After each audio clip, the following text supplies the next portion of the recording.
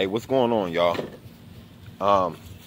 Today's Friday, and tomorrow is the Sabbath. Tonight at sundown is going to officially be the Sabbath.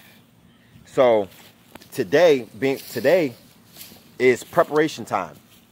The reason why the day before the Sabbath is preparation day is because you can't kindle a fire. You can't kindle a fire on the Sabbath day. Now, I don't know how many of y'all knew that, but the reason why I'm making this video is to enlighten you on that.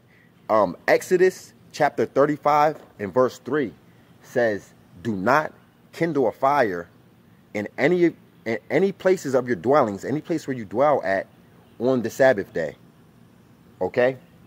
So whatever you're going to eat on the Sabbath day, if it's going to be like a hot meal, it has to be prepared.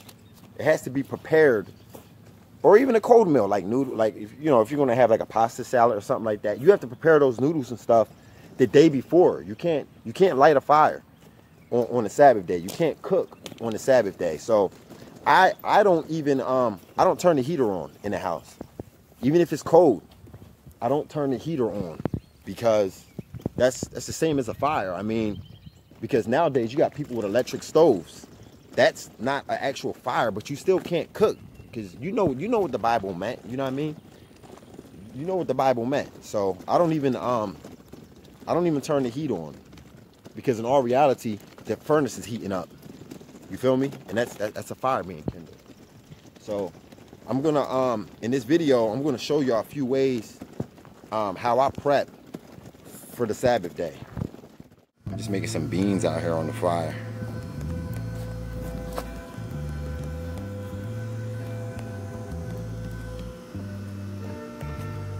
These are the real beans, so they're gonna be cooking for 3 hours. I still got 2 more hours left, 2 more hours to go.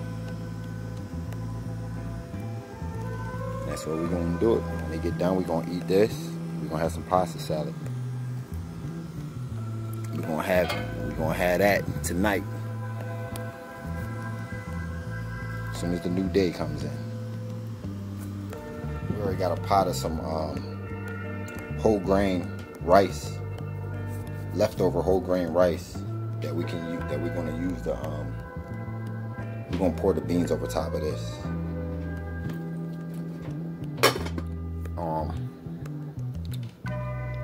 I'm gonna add this to the beans that I got out there, and these potatoes, and we made two big batches of pasta salad, because we're gonna eat some of this tonight when our fast is over, and the beans. But what we're gonna do is we're also gonna eat pasta salad tomorrow on the Sabbath, since we can't cook or anything. We'll have some cold pasta salad, and I don't know, we'll probably have some regular salad.